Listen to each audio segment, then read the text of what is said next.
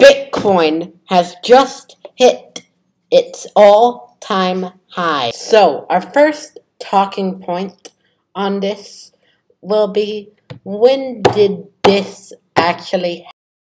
Guessing, I'd say about 20 hours ago, because it looks like all the news articles are saying they came out like 19 hours.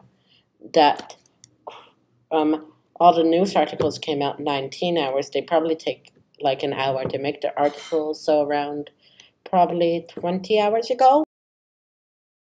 So, what this means for the future of Bitcoin is Bitcoin's going to grow up more and more and more and more and more and more.